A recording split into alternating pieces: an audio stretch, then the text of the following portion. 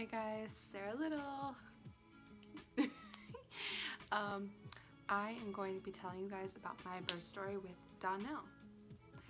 So, Donell was a surprise. Mila was planned. And I haven't really told many people that just because Dee and I were early in our relationship and you know, things were moving quicker because we had dated in high school and we knew each other already. So Mila was more planned. We both knew we wanted to be parents. We were in love, still are in love. But we were just ready. I don't know, it was weird. We were just ready. And here we are, 2 kids later. But Donell was a complete surprise because we knew that he was going to be going on this deployment. We really wanted to hold off on having another baby until he was home so he could help, so he could be with us, so he could help raise the child in that first year. So at the time, I was still working at the bakery, and my boss remembers how, because it was only a year ago, how I was when I was pregnant with Mila, and she was noticing things, and I was noticing things too, honestly, because I was clumsy, I was dropping things, I was ditzy, just not Sarah, right? Not focused. So one day in particular, this guy came in and ordered cookies or something like that, and I dropped his bag on the floor. The bag was like closed and everything, but I dropped it and it hit the floor, but it was the last 2 cookies. So I looked at him and was like, I just dropped this on the floor, but it was our last 2. Do you still want it?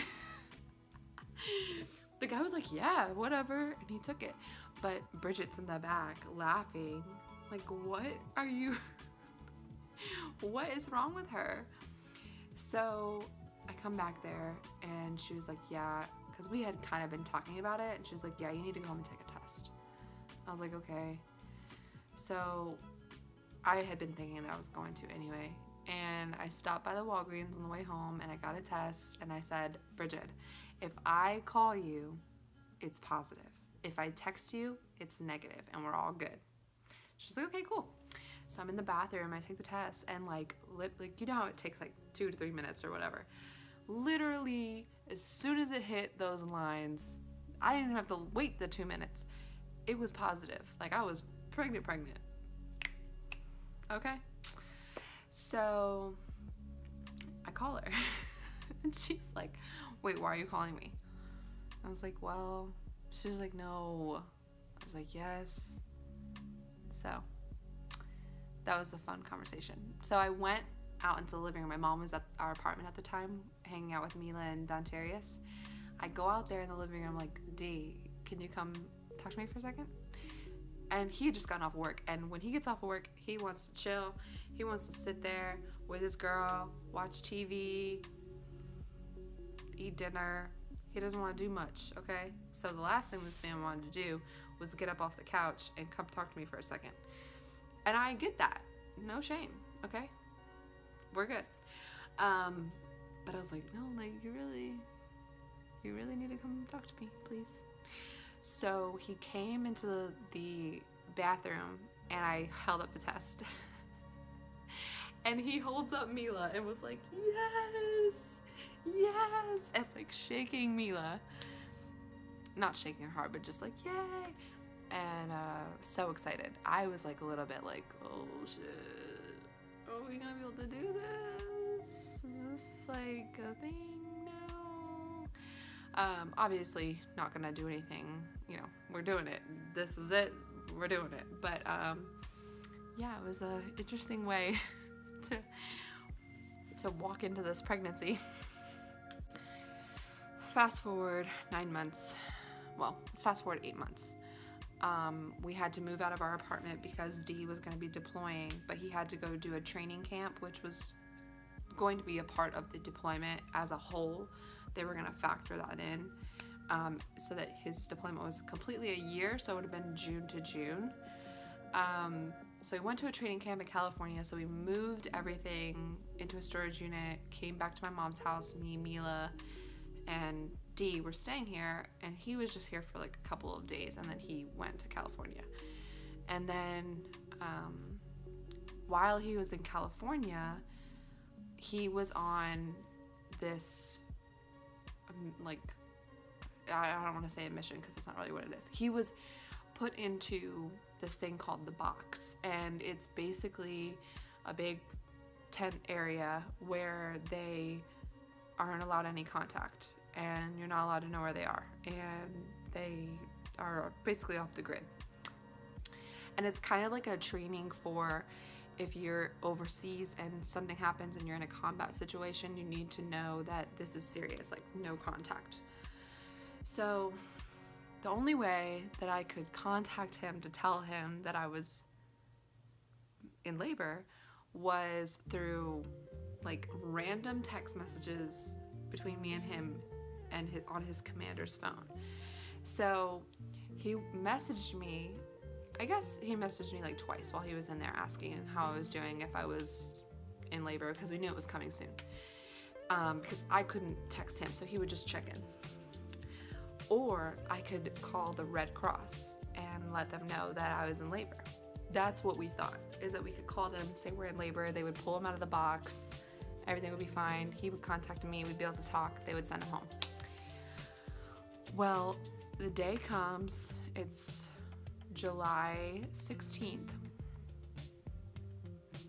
and I went to my doctor's appointment. I had an appointment that morning, and they checked me, and I was already 5 centimeters dilated when I went to the appointment, and 100% effaced. So that means that like everything was very thin, everything was ready, we were good to go.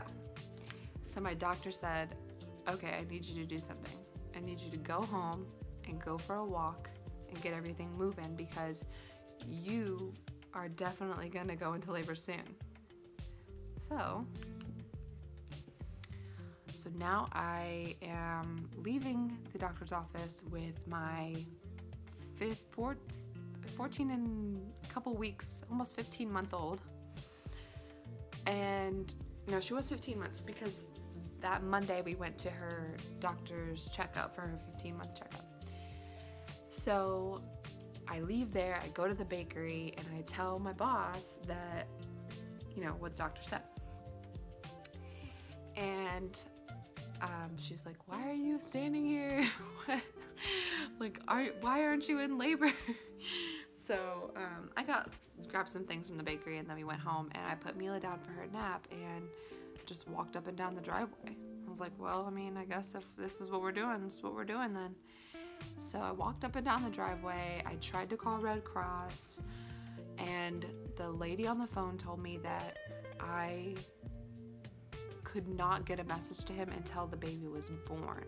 So when the baby is born, you can call, give them their weight, their length, the name, the gender, the time of birth, and that's it. They'll just send off like a little card to the soldier and let them know that their baby was born.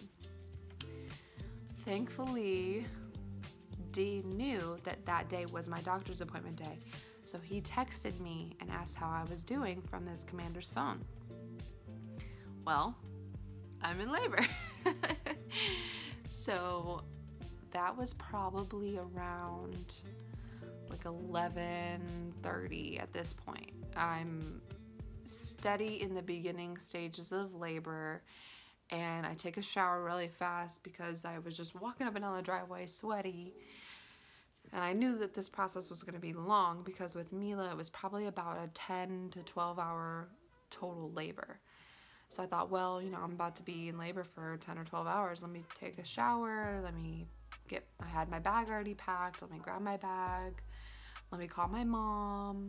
Let me call his parents and his sister. And let's text my sister, because I forgot to tell you that in Mila's birth story, my mom texted my sister to tell her I was in labor and never hit send on the message. So my sister didn't know for like a certain amount of time. Anyway, so we texted everybody. His mom and his sister and my mom all came to the house. I drove with my mom to the hospital, but they all came in, and my mother-in-law prayed over us, and we got all of our stuff together, got Mila, and got in the car. And I was filming everything because I wanted Dontarius to be able to see how things were happening, how I was. I wanted him to be able to look back on it later. So I will show those clips at the end of the video, so you guys can see them too. So we got to the hospital and I signed in. I'm definitely in labor at this point. Water still has not broken, so that was good.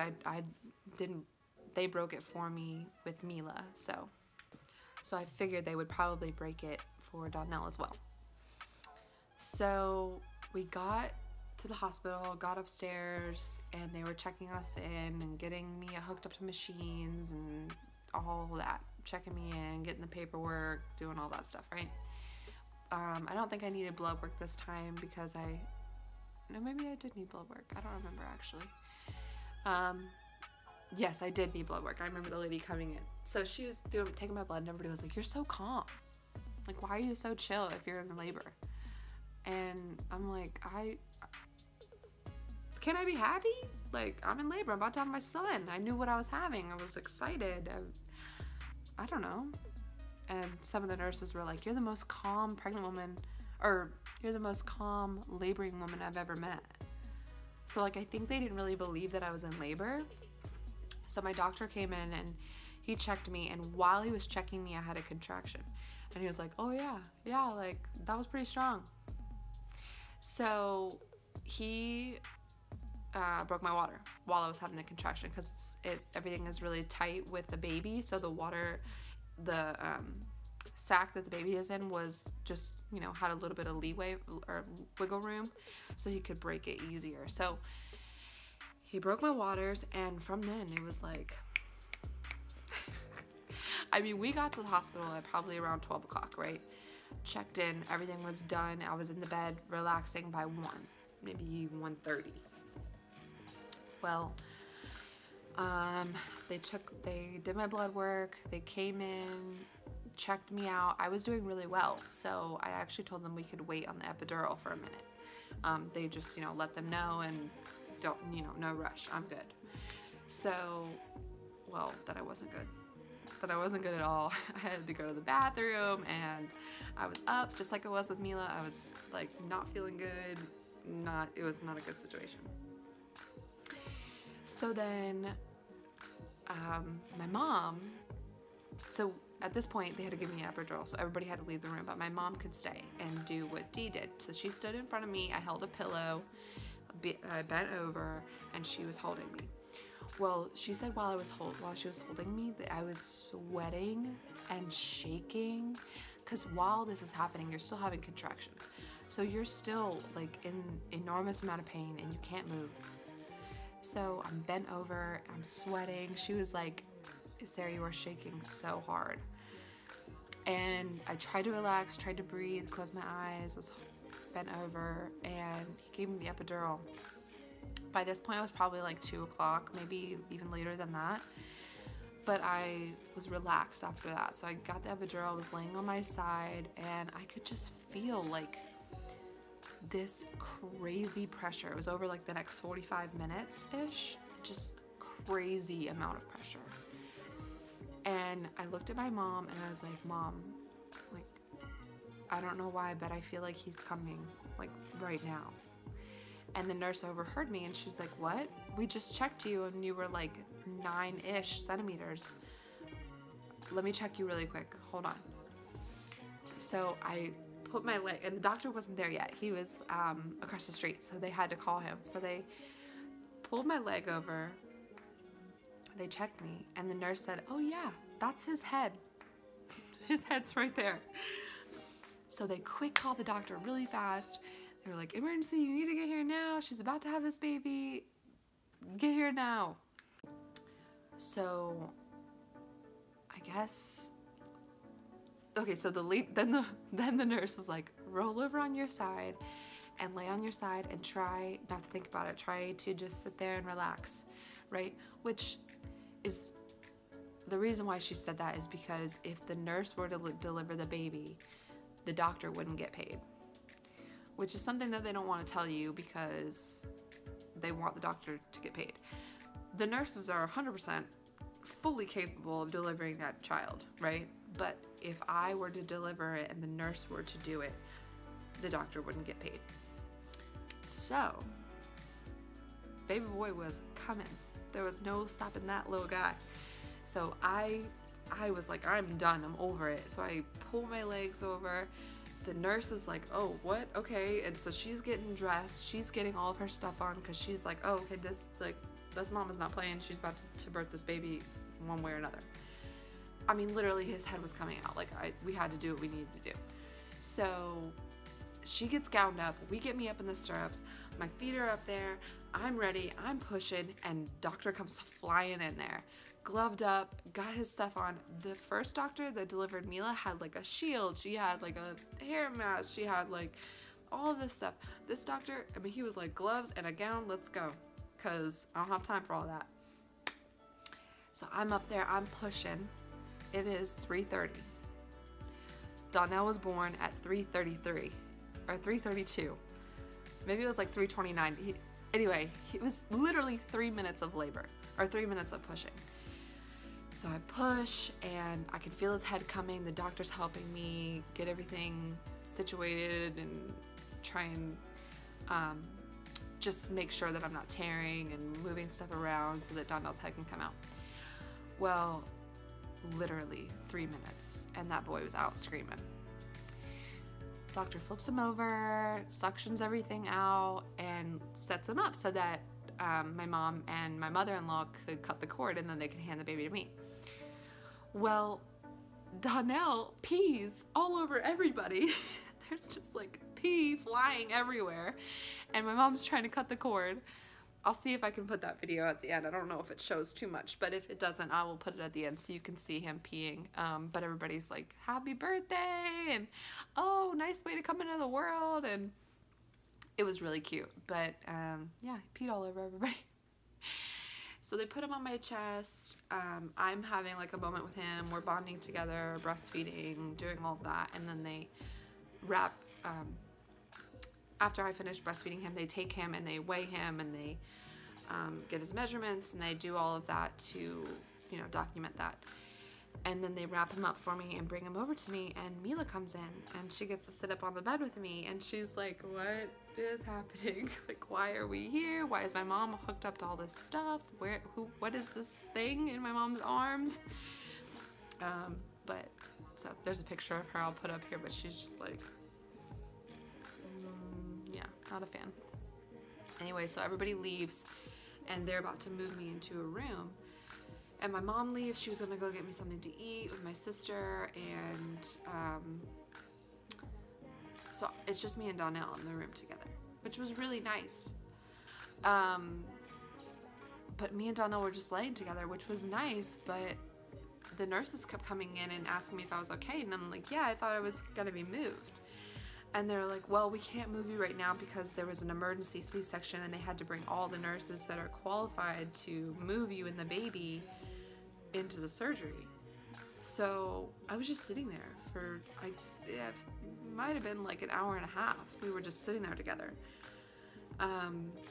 which was great. I mean, I got to spend quality time, alone time, quiet time with my baby boy, and it was nice. So, but it was interesting that like 2 nurses came in and asked if I was okay, and I'm like, yeah, am I moving anytime soon, or what's up? So then we finally get to our room, we get settled and relaxed, and I'm breastfeeding him, and they take him for a bath later that night. Again, it was like a long period of time before they came and got him. And I didn't go with him to do the bath, but I actually did go with them to do the testing for, I forget what it was. They had to prick his toe. I don't remember what the test was, but they have to do it before you can leave the hospital. Anyway, by this point, Dee has been on 5 flights and all across the United States to get here. and he wasn't going to be there until the next day at lunchtime. So we stayed the night. My mom stayed the night with us, actually, and Mila went and stayed the night with my in-laws. And Dee came the next day around lunchtime to see us, and it was so great. I got to see him, and I hadn't seen him in a month, and he was meeting his new baby boy and seeing Mila, and it was great. There's a bunch of pictures of him like passed out asleep because he was on so many flights and doing so much over that, you know, I guess it was like 15 or 18 hour period. So he was so exhausted. So he was like passed out asleep in the hospital bed with me and in a chair, and it was, I'll show you pictures at the end. But anyway, that was my baby boy. Came in the world quick. My doctor, after I had Mila, she said 10 to 12 hours is a pretty short labor. So if she has another one, y'all gotta get to the hospital quick because it'll go fast. And they weren't kidding. They weren't kidding. Because I started laboring around 10 a.m. and he was born at 3. So 3:30. So not long at all. But yeah, it was a fun experience. I don't know. I really enjoy their birthdays because it's such a short period of time, but it's so monumental for so many reasons. You know, it made me a mother, and then it made me a better mother. So it was just, I don't know, call me crazy, but the day that I gave birth to both my kids was the best day of my life, and one of the most invigorating and empowering days. So yeah, I'm gonna cry if I keep talking about it, but yeah. I hope that you guys enjoyed this video, and if you haven't already, please go ahead and hit that subscribe button if you enjoy my content. And if you haven't already, check out some of my other videos. And also, do me a favor and follow me on Instagram at sarah.r.little. I appreciate it in advance, and I hope that you guys enjoy these pictures and videos. Thank you.